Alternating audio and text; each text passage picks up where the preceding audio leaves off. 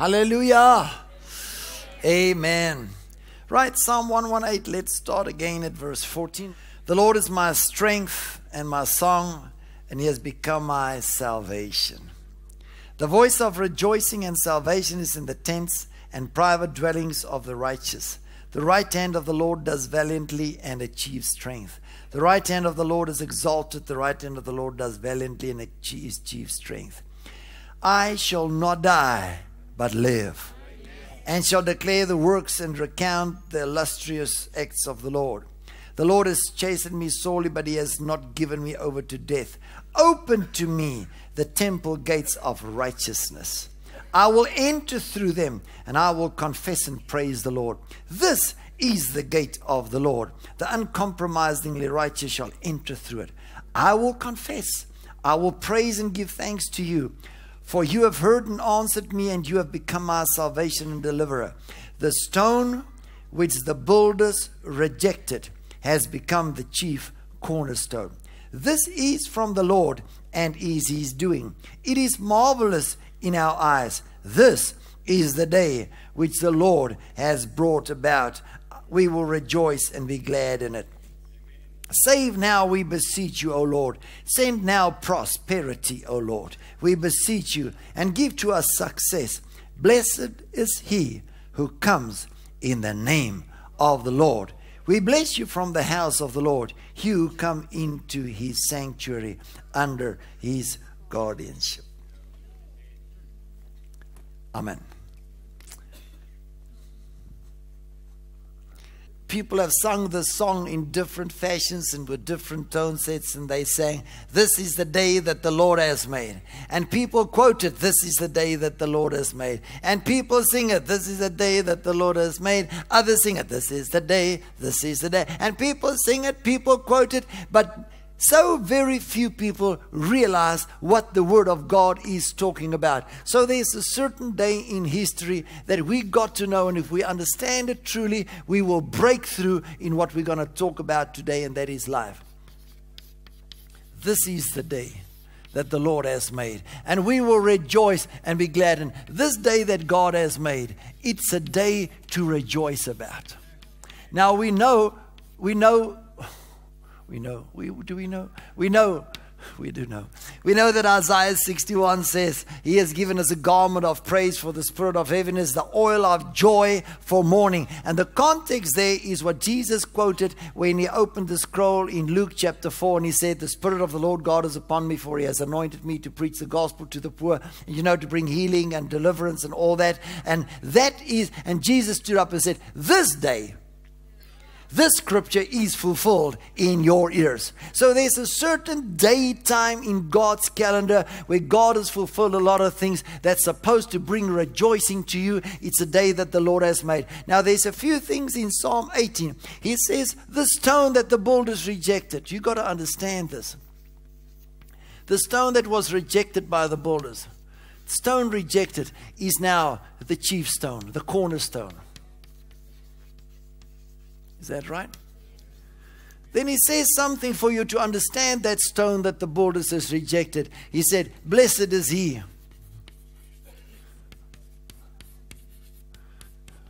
that comes in the name of the Lord. Is that right?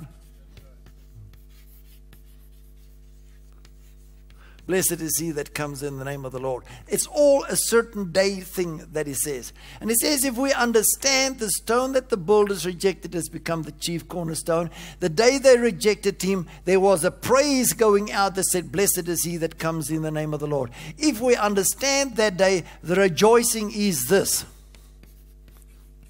I shall live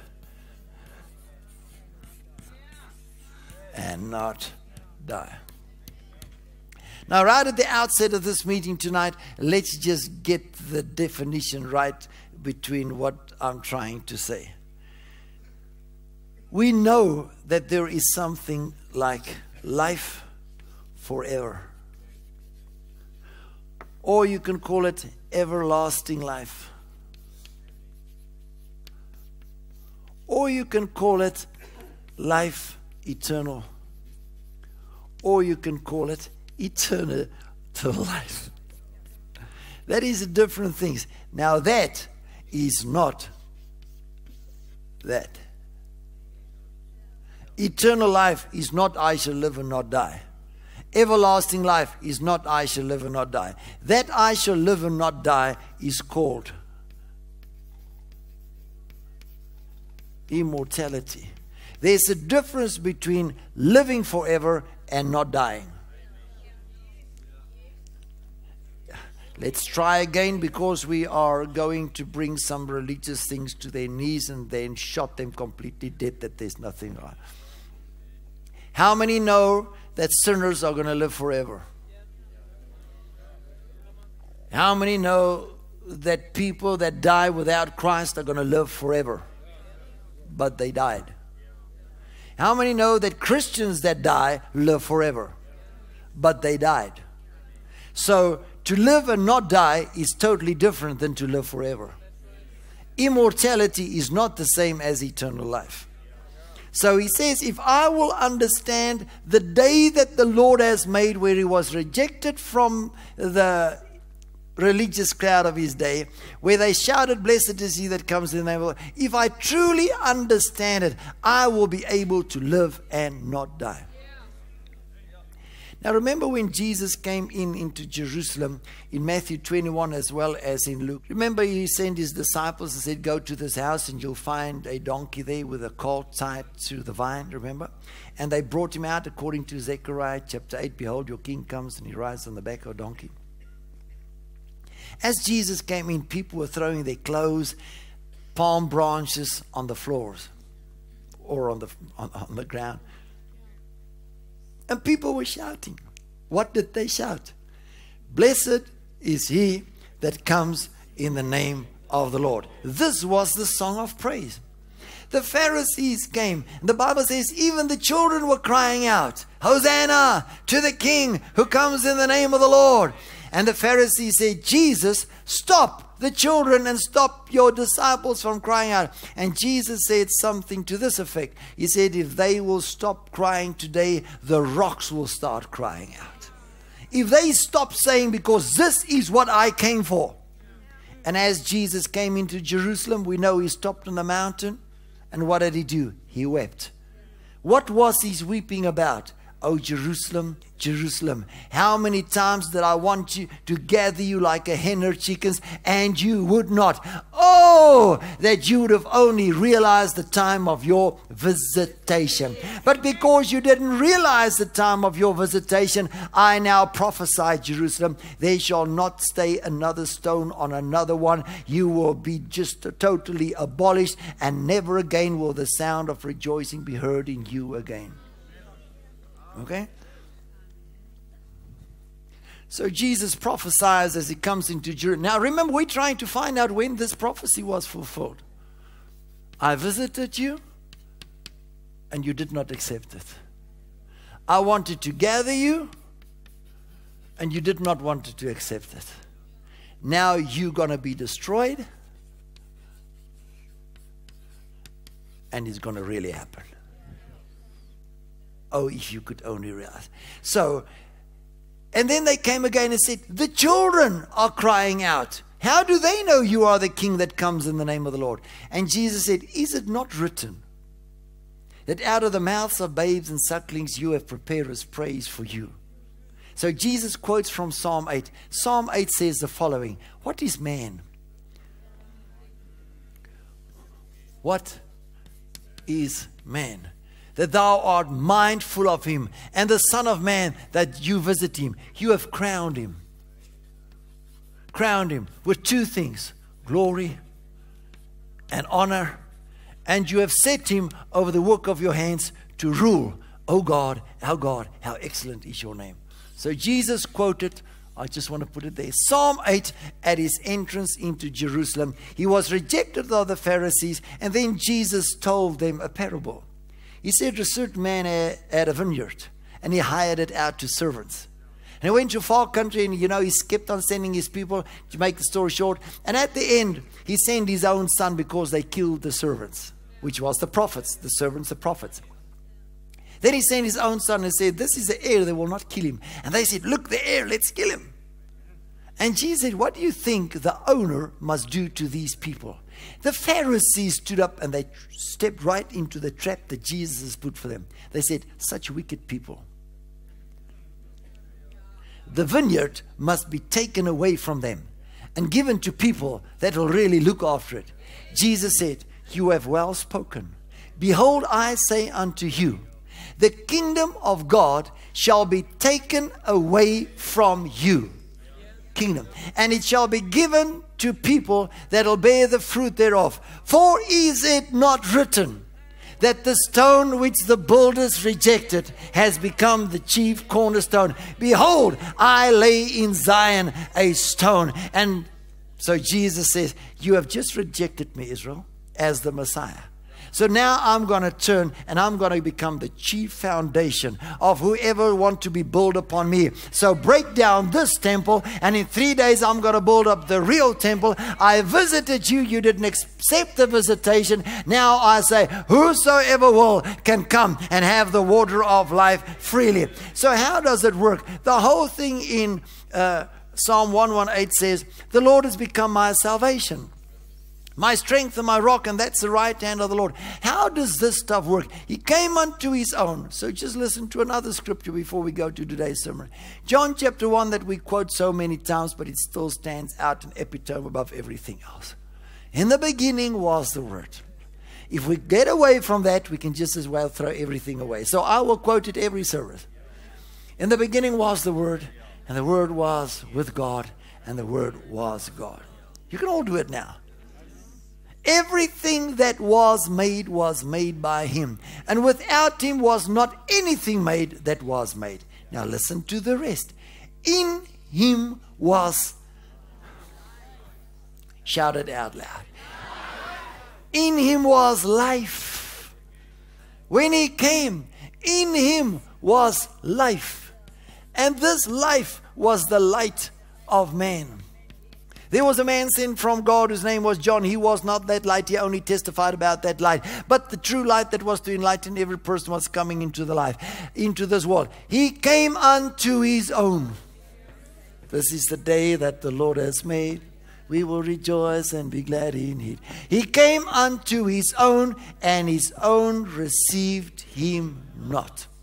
But as many as received him, unto them gave he the power to become the children of God, as many as believed on his name. And this word became flesh and dwelt amongst us, and we beheld his glory, the glory as of the only begotten of the Father, full of grace and truth. The law was given by Moses. Grace and truth came by Jesus Christ, and out of his fullness have we all received grace for grace.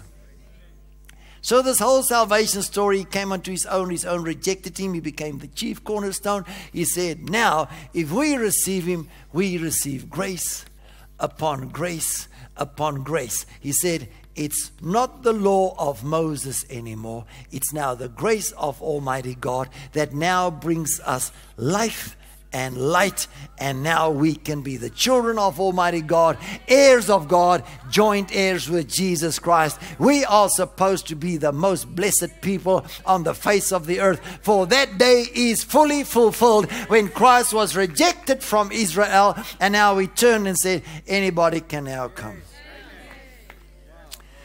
Right, let's go to Hebrews or 2 Corinthians or let's do 2 Corinthians. Hallelujah. So this whole salvation thing is by grace. But in Ephesians, Paul adds another thing. He says, by grace are you saved by, and that is not of yourself, it is a gift of God. Is that right? They say my G's looks like an S. I don't know. We are saved by grace through faith. It's not of ourselves, it's a gift of God. What is faith? Hebrews 11:1 tells us exactly what faith is. Now faith is the substance of things hoped for, the evidence of things not seen. For by this the elders had good report, and going on and on and on. And they believed that the worlds were created by the word of God. So their Faith is looking at things that are unseen, hoping that someday it'll be mine. Faith pulls that stuff into a reality. So 1 Peter 1 tells us that there is a glory prepared for the children of God, preserved, kept in heaven by our faith, ready to be revealed in the last days. So there's a glory. What is man that you crown him with glory? We don't see it yet. It is kept in heaven by faith. So by faith, it's going to be pulled out of heaven into the realm of the seen. And people are going to start seeing the glory. If the ministration of death, written on tables of stone, was so glorious that the children of Israel could not behold the face of Moses, how much more glorious we who have the ministration of the Spirit, brackets, life. Come on. Romans 8 verse 3. For the Spirit of life in Christ Jesus has made me free from the spirit of sin and death. See, I hope we're getting through. The law was given by Moses, grace came by Jesus Christ. Out of his fullness we receive grace for grace. So which spirit do you want to live under? The one that will kill you? Or the one that's going to bring you life? Not life after death. Yes, Kobus, in the hereafter. Now, we are not discussing the hereafter in these sessions. Oh, Kobus, in the life hereafter, in the afterlife, when we all get to heaven. You know, that is not the discussion on the table. The discussion is not everlasting life, neither is it life eternal. The discussion is live and not die. So just to back up a little, the problem in the garden, you know, we all, when Adam and Eve sinned in the garden, when Adam and Eve were disobedient in the garden, when Adam and Eve did high treason in the garden, and last night I proved out of the Bible, the problem in the garden was not 10 things, 12 things, 2 things, it was one thing. It was a question between life and death. If you've never seen it, let's try and quote it again. You can go read it if you want to. The serpent was more subtle than all the creatures. And he came to the woman. He said, is it true that God said, you shall not eat of all the... He said, God said we shall eat, but of the tree in the middle of the garden. For the day we eat, we shall surely die. So what was the thing on the table? The woman said, God didn't say we're going to sin. God didn't say we're going to get sick. God didn't say we're going to get out of His presence. God didn't say we're going to pick up trouble. God didn't say we're going to get depressed. God didn't say we're going to get poverty. God said if you eat, you're going to die. So what did they have? Life. And then God took a sword and put it in front of the tree of life. And this is there in Genesis 3 verses 20, 21, 22. He says, let us put a sword there to protect the way to the tree of life. For maybe they will now eat that tree and they will never die. Jesus help us. Right there in Genesis 3. God said, if you eat this tree, death. But let's protect the other tree, because if they touch that tree, they will never die. So that's not talking about eternal life. It's talking about immortality. Never die. So comes 1 Corinthians chapter 15. I'm not going to discuss it today. We discussed it in length last night. The last enemy to be subdued. The last enemy to be conquered. The last enemy to defeat is death, says your Bible. If somebody died, he did not conquer death. So I'm not going to discuss that. We go to a funeral and say, well, we thank God for Brother Jones that have now conquered death. And are you stupid? He's dead. He's dead. But Kobus is living. Of course he's living. But he died. He didn't conquer death. Death conquered him. The last enemy, I'm going to say it again because a lot of you were not here last night. The last enemy to conquer is death. If somebody died, he didn't conquer death. Death conquered him. Although he's living with Jesus now, he still died. You don't see him anymore. You don't talk to him anymore. And you will use the words, I lost my mother last week. Why don't you say you gained your mother last week? Why do you say you lost her? Because you lost her. You lost her to an enemy called death. Oh, but Kobus, she's with Jesus now. For sure she's with Jesus now. But she still died. So the enemy, the last one that you must... Why must it be the last one? Because it was the first one that you bow down to. The first enemy that people bowed down to was death. No, Kobus, it was disobedience, it was sin, it was unrighteousness. This book calls it death. And the thing that God protected them from in the garden was life. So in the beginning was the Word. In this Word was life. This life was the light of men. This Word now took on flesh and came and dwelt among us. But people rejected him, so he became the chief cornerstone. Say, now this is the day that the Lord has made. This is now the day of salvation. Everyone that believes can now be saved by grace through faith, not of yourself. It's a gift of God. So by faith, and I can now see the things that many generations to now has never seen. What is that, Kobus? To live and not die. A glory that's been kept in the heavens, ready to be revealed in the last days. That there's a group of people that's gonna not die, that's gonna step into something called immortality, not see death. I had a few phone calls today from preachers. Thank you, Kobus, for saying things that nobody else is prepared to say. But I didn't just say it bluntly or arrogantly. It's 25 years of meditation before I said, now is the time to boldly declare. This is the day that the Lord has made.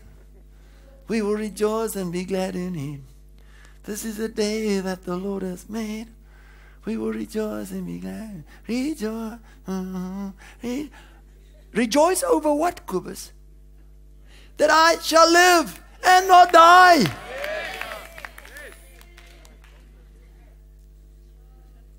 Did Jesus come to heal you? Did Jesus come to bless you? Did Jesus come to prosper you? Or did Jesus come that you might have life and have it more abundantly? For the thief comes only to steal and to kill and to destroy. But I have come that you might have life and have it more abundantly. So the church get caught up with the byproducts, like we said last night. We want the healing. We want the deliverance. We want the prosperity. We want the peace. We want the joy. We want the happiness. Why don't go for the full package? Life! Not existence. Life. Not making a living. Life.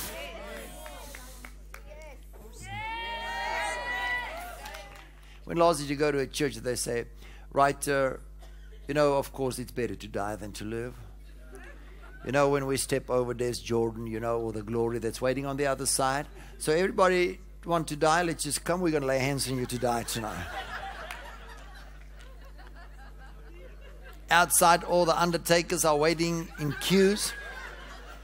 So we come to people and say, in the name of the Lord Jesus, die, die, die, die. Death, death, in Jesus' name, abundant death, Jesus. Have you ever seen such an invitation? So why do we talk such stupid stuff? Why do we live like we live to die? I'm living to die. No, I'm dying to live. Paul says, I die daily. Why for? So that the life of Christ might be made manifest in me.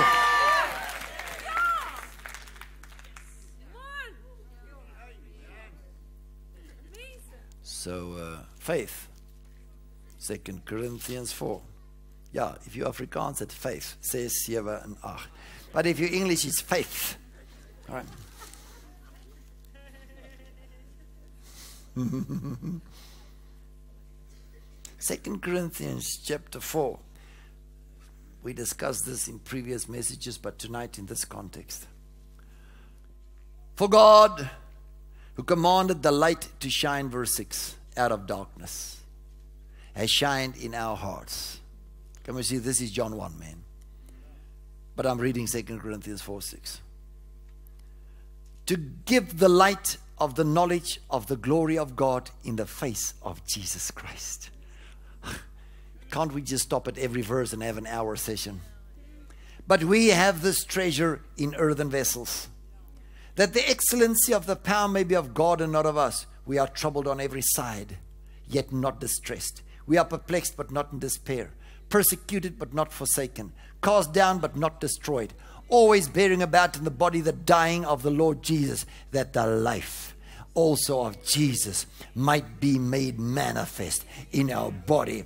For we which live are always delivered unto death for Jesus' sake, that the life also of Jesus might be made manifest in our mortal flesh. Mortal but means liable to death. Come on, Romans 8:11.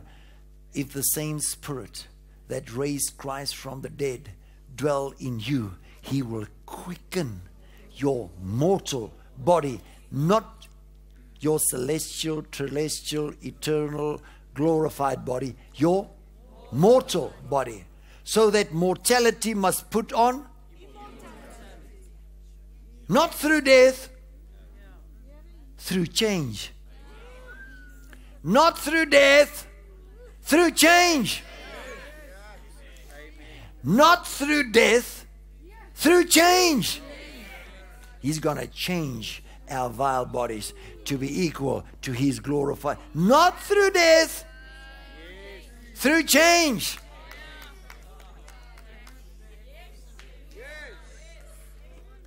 Many people talked about this in the past, but it didn't break through.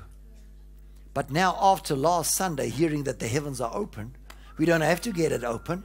Now God says, now touch on the stuff that people couldn't see because the heavens were brass above them. Now that you know that the heavens are open, why don't you now touch on the stuff that is of vital importance for my church? So then death works in us, but life in you. We having the same spirit of faith. Just stick with me. Now we've got the life, we've got the light, now we have the faith. According as it is written, I believed, therefore have I spoken. Knowing that He which raised up the Lord shall raise us up also by Jesus and shall present us with you. For this cause we faint not. Verse 17. For our light affliction, which is for a moment, worketh for us a far more exceeding and eternal weight of glory, while we look not at the things which are seen, but at the things which are not seen. For the things that are seen are temporal, but the things which are not seen are.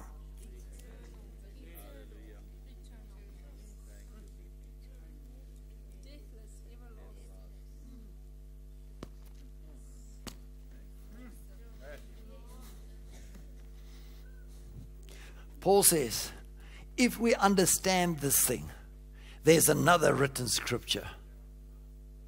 As it is written, we believe,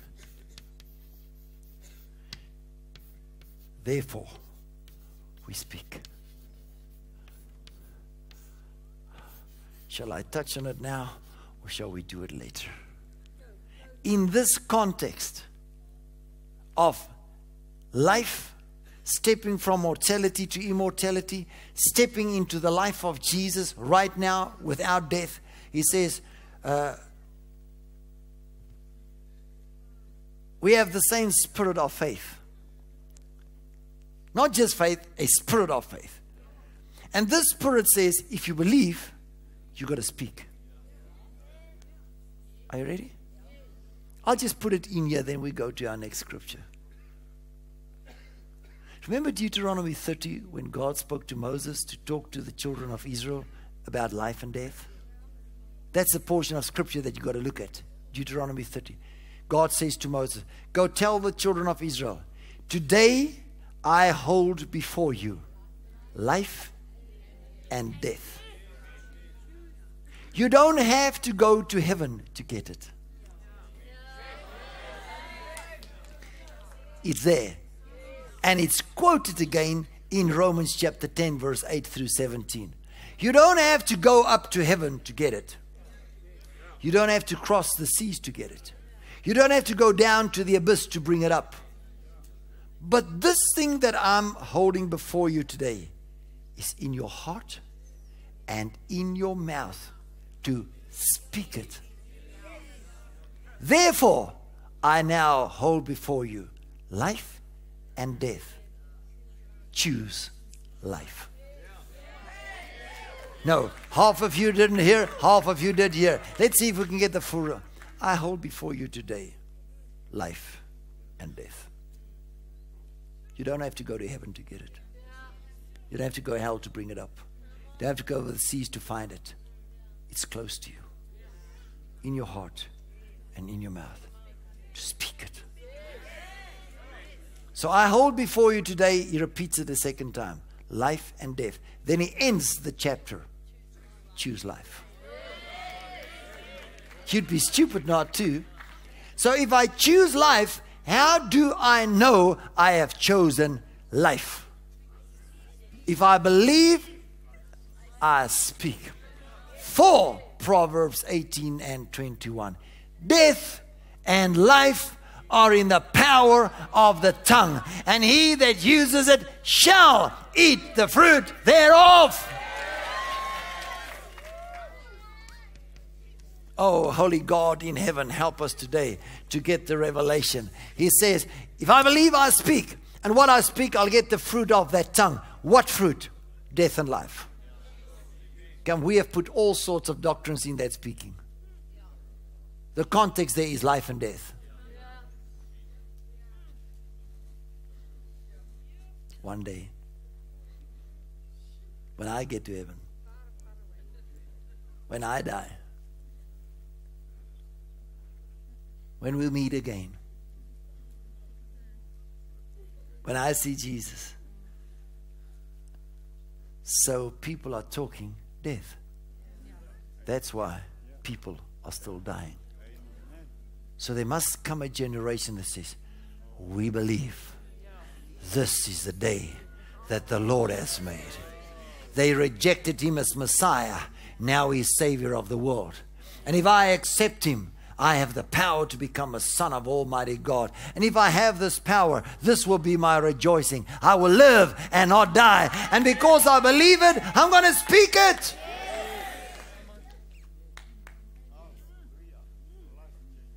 Because I don't believe it. We all know it because we hear it. God's looking for believers that will speak it.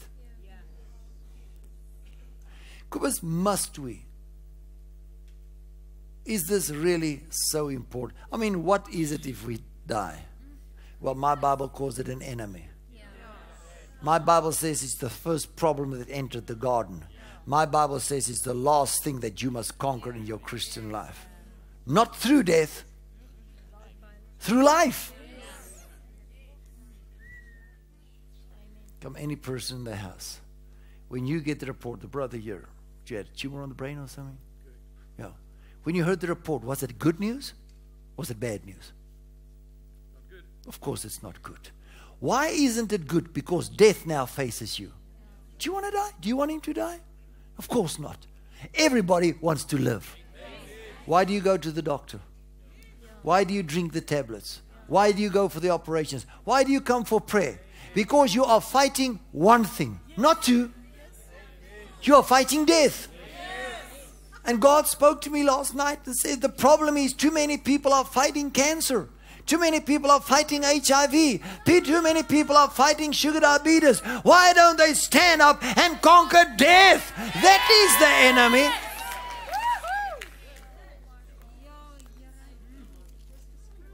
Because if you conquered the one, there'll be another one waiting around the corner. They've got germs and viruses for sale on every advert.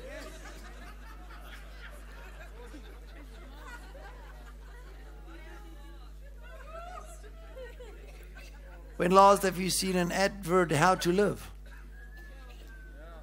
How not to die.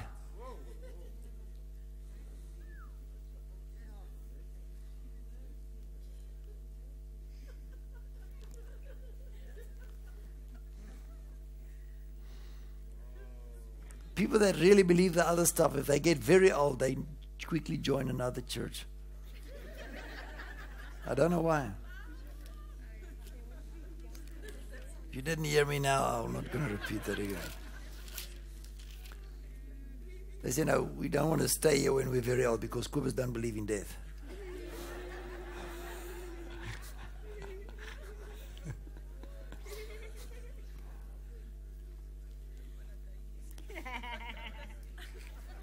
I think last night was a great shocker for a few people. If you want to read the whole book of Romans, especially chapter 3, 4, 5, 6, 7, and 8, what stands out is this: Christ died for us so that we can live. The Bible says he tasted death for everyone, so that you don't have to taste death. It's not a victory if you died. It's a defeat. Oh, Kobus, but what about all those in heaven? Well, praise God. If they were Jesus, they didn't conquer death. They did. Kobus, they're better off. When last did you visit them? Or them you? Because are you making him? No. Heaven is perfect. But as far as I know, Jesus said we pray that the heavenly stuff must come to earth. Because God made man on the earth. The psalm writer says, heaven are heavens for God, but the earth he gave unto mankind. Most believers would believe in the coming of Jesus, the second coming. Where's he coming to? Oh. So where we're going to live forever? So we shall not all, but we shall all be changed. So are you going to go for death or for change? Now change don't have to be when the trumpet sounds. That's one portion of immortality. But there's a generation that can cross over now. As we behold in a mirror the face, the glory. We are being changed from glory to glory into the very image of the Son of God. Why wait for the trumpet? Why wait for the second coming? Why don't you change now? Have you heard of Uncle Methuselah? He was a few years older then. Man. But the months were then very short. So it means the circle of the moon and the sun have changed in between. You know, the years only had so many months. And oh, shame. Shame. Even if you give them 5 months, he was still 500-year-old.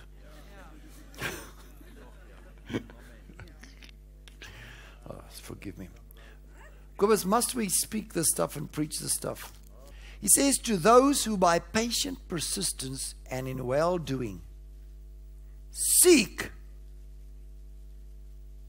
unseen but sure glory and honor and immortality. For those who seek immortality, God will give eternal life. Thank you. How many heard me quote this scripture this year? From February, I started quoting it, and I said it. I said, I'm just quoting this because very soon we're going to preach on it. So I want the spirit realm to just start taking hold of the scripture.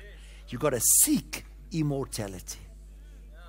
And with the seeking of immortality, what does it say there in verse 7? You seek those who seek glory and honor. What is glory and honor? What is man that you are mindful of him? You crown him with glory and honor. So if I seek that, that means I take my rightful place as a true son of God, ruling and reigning, taking control of every spirit, especially death. John chapter 6. Verse 27. Stop toiling and doing and producing for the food that perishes and decomposes. Strive and work and produce rather for the lasting food which endures continually unto life eternal. The Son of Man will give and furnish you that, for God the Father has authorized and certified him and put his seal of endorsement upon him. I'm not going to read it again. 42. They kept asking, is this not Jesus, the son of Joseph, whose father and mother we know? How can then he say, I have come down from heaven? So Jesus answered them, stop grumbling and saying things against me to one another. He could have just as well said, stop being offended. Because in Mark 6, they said the same thing. And the Bible says they were offended and he could do there no miracles. Okay? 48. I am the bread of life. Your forefathers ate manna in the wilderness, and yet they died. Stick with me. But this is the bread that comes down from heaven, so that anyone may eat of it and never die. Kobus, I thought about this and I read it, but is it truly? Well, in all translations, it still says never die. He didn't say die and then live eternally. It says live without dying.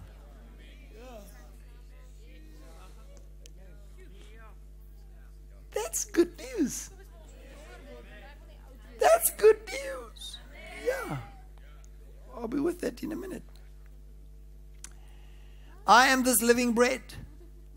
If anyone eats this bread, he will live forever. Also the bread that I shall give for the life of the world. It's my flesh, my blood. Listen, Paul says in 1 Corinthians 11 verse 23, what I received of the Lord, I give unto you. The night the Lord Jesus was betrayed, he took bread, broke it, and then took the cup and said, this is my blood. And he said, if you don't discern it, that's why people are sick, and that's why many have died. So if we eat it correctly, come on, he said in 1 Corinthians 11, he said people die because they don't eat right. Eat what right? The table of the Lord. Not discerning Christ died so that I can live. Now it's got to fall. We hear it, but don't we get the revelation of it? It's all right to have a 100 rand bill in your hand, but do you know it's 100 rand? Verse 58. This is the bread that come down from heaven. It is not like the manna which our forefathers ate and yet died. He who takes this bread for his food shall live forever.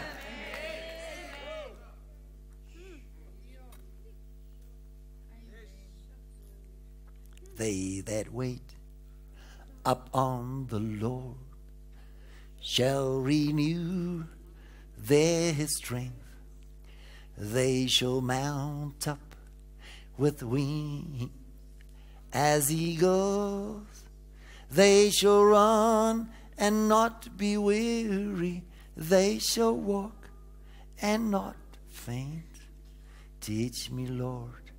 Teach me, Lord, to wait. For even the young men stumble and fall, but they that wait upon the Lord shall renew their strength. They shall mount up with wings as eagles. He didn't say they shall fly. They're just going to get out of the situation and then they're going to run. Run and not grow weary. Walk and never faint. For bless the Lord, O my soul, and all that is within me. Bless his holy name. Bless the Lord, O my soul, and forget not one of his good benefits, who forgiveth all thine iniquities, who healeth all thy diseases, who crowns thy life with goodness and mercy, who renews your strength like that of an eagle. Why didn't he renew your youth like a crow? Or a sparrow? Because the eagle is the only animal on earth who has a renewed strength. So when the majestic eagle and few others. Crown eagle, mountain eagle. We got the video there at home, the life of the eagle, discussing about 17 different type of eagles. But there are 3 big kinds. When they grow old, they go to the highest rock that they can find.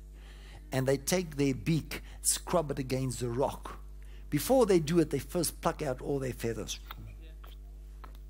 That's now an old eagle. And then they take the beak with which they pulled out the feather and they scrub it against the rock till there's no beak left. Then they go, funny enough, lie right on their backs, put their wings that has now no feathers on, and lie at the highest place where the sun can shine on them most of the day.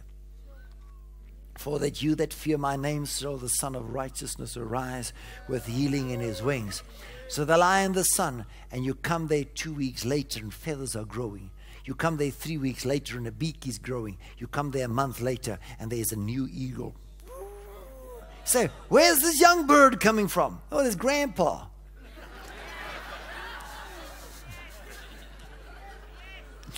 That's Grandpa. Whee! They that wait upon the Lord shall renew their strength. They shall mount up with wings as eagles. Come on, there's time to run and not grow weary. It's time to walk and not faint. Saw a book the other day when I went to buy books for our book room. Preparation for Death. I said, what? So I picked it up. I read the introduction. We have been teaching our people to live. But as the church grow older and older, how many preachers are training their people how to die? I said, not me.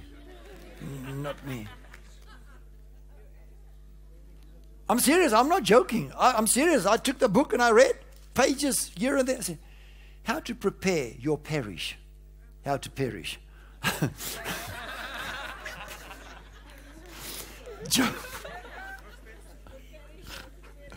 How to teach your parish. I mean your flock.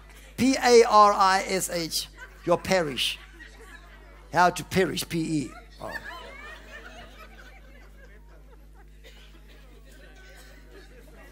There's Grandpa. Pastor, nobody prepared me for this moment. You were not made for this moment. You were made to live.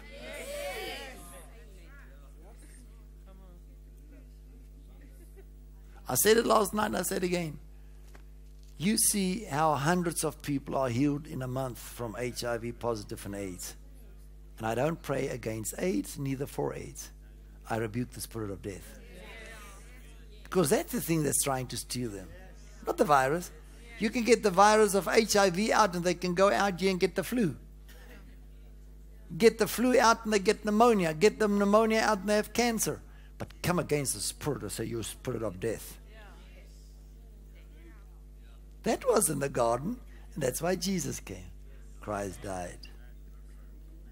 To bring us life. Life. Right, we are closing with the book of Job. Job is always a good book to read. One of the greatest books for me, because God has spoken so much to me. Let's go to chapter 3. And when we get to chapter 3, chapter 1 says there was a man in the land of Uz, his name was Job. He was the richest man in the east, and they were born to him so much, and he had so many sheep, cattle, whatever. Okay? Then he got some bad reports. Job, sorry sir, you lost everything. And you lost more than everything. Now you are lost totally everything. Remember? So, and then his friends saw him sitting there on the ash heap, and the one said to the others, shame. The other one said to the one, shame. And the other one said to the other two, shame. So with this in mind, they went to just, bless Uncle Job. Verse 13 of chapter 2. So they sat down with Job on the ground for 7 days and 7 nights, and none spoke a word to him. for they saw that his grief and pain were very great. Now look at me before we read on. Look at the board. We believe because we've got a spirit of faith. And as it is written, because we believe, we speak. And what you speak, you shall eat the fruit, either death or life. Choose life. Do you want to hear a revelation from Job? After this, Job opened his mouth and cursed his birthday.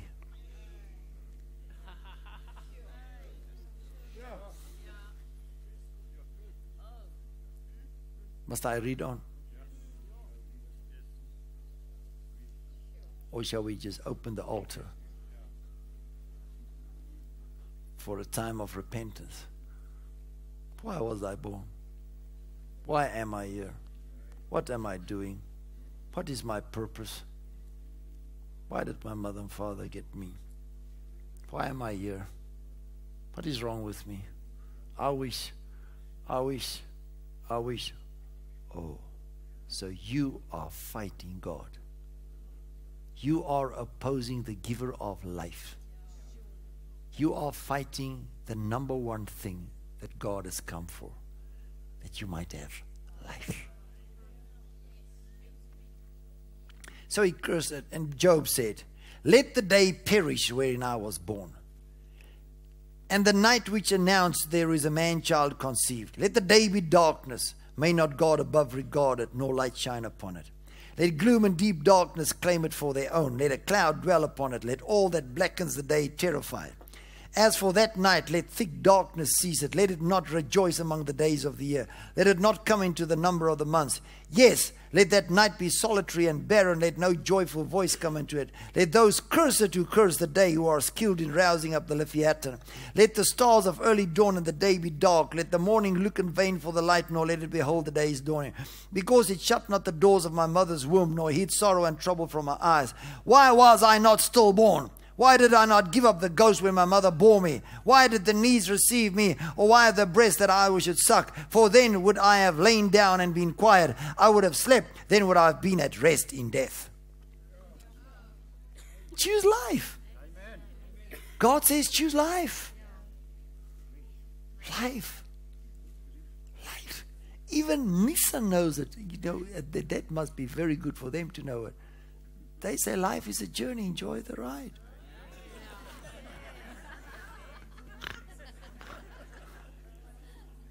I don't know why Mercedes have never thought of that. Chapter 33.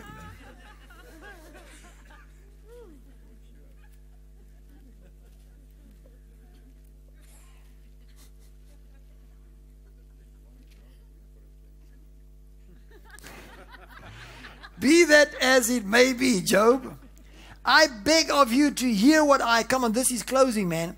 I beg of you to hear what I have to say, and give heed to my words. Behold, here I am with an open mouth. Here is my tongue talking. My words shall express my uprightness of heart. My lips shall speak what they know, what utters sincerity. It is the Spirit of God that made me, and the breath of the Almighty that gives me life. Answer me now if you can. Set your words in order before you and take your stand. 42. Then Job said to the Lord, I know that you can do all things, and that no thought or purpose of yours can be restrained or thwarted. You say to me, who is this that darkens and obscure counsel by words? Oh no. Without words and knowledge. Therefore, I now see I have rashly uttered what I did not understand. Things too wonderful for me which I did not know. I had virtually said to you what you have said to me. Here I beseech you, I will speak. I will demand of you, will declare it. I had heard of you only by hearing of ear, but now my spiritual eyes sees you. Therefore I loathe my words, and abhor myself, and repent in dust and ashes.